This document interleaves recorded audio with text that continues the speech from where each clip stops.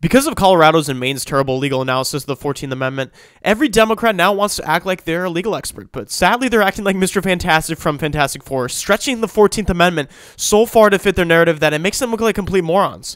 And they keep citing Section 3 of the 14th Amendment that states any officer of the United States who engaged in an insurrection cannot be president. So the question of the day, under the 14th Amendment, should Donald Trump be disqualified from the presidency? Before we dive into the 14th Amendment, let's first ask an expert legal analyst, Joy Behar of The View. I don't think the Supreme Court's going to hold this. I think they're going to overturn it, and it won't just be the originalist. I bet it's a 9-0 vote.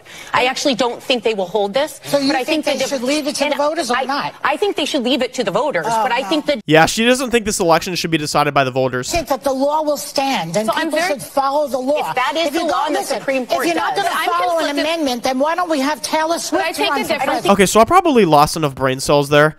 Maybe I was confusing her with Joy Reid, someone that's more of an expert. Never mind. Okay, I guess no one named Joy is an expert in anything. The only thing that's good is the song Joy to the World. Well, I guess we have to look at it for ourselves since no one's actually looking at it. They're just doing a bunch of buzzword talking points. Alrighty, let's break this down.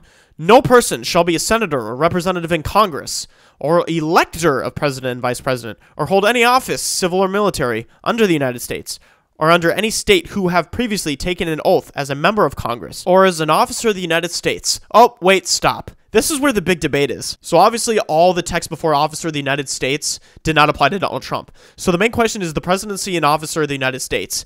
Now, from a military standpoint, the president is the highest ranking officer, but unfortunately for the Democrats, this isn't military. So I'm going to be linking a 54-page legal journal titled, "Is the President an Officer of the United States for purposes of Section 3 of the 14th Amendment?" This was an incredibly long, boring read, but I'll just summarize it for you. It presented evidence from debates, treatises, impeachment proceedings around the time of ratification of the 14th Amendment to argue that the meaning of officer of the United States did not include elected positions like the presidency. And this is based off of prior case precedents in United States v. Moot, or M-O-U-A-T, I don't know how to pronounce it, United States v. Hartwell. And the overall argument is that officers have to be appointed, not elected, and Donald Trump was elected, so therefore he was not an officer. Then the next part of Section 3 is, shall have engaged in insurrection or rebellion against the same, or given aid or comfort to the enemies thereof. Now, I have simple evidence to show that he did not engage in insurrection, and an insurrection is a violent uprising against the government, and it boils down to literally one clip, and there's multiple other clips out there. I know that everyone here will soon be marching over to the Capitol building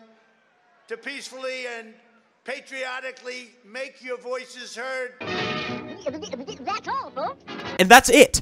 Why do people keep saying it's an insurrection? That's why they have made this insurrection terminology from the beginning. They want to try to argue that he engaged in insurrection because it's in the 14th Amendment. This was not an insurrection. Like, I'm sorry, I don't need to go more in depth. Not only is the presidency not considered an officer position, but there wasn't even an insurrection to begin with. So it was a really good attempt, Democrats. I mean, you did it from a very in-depth perspective.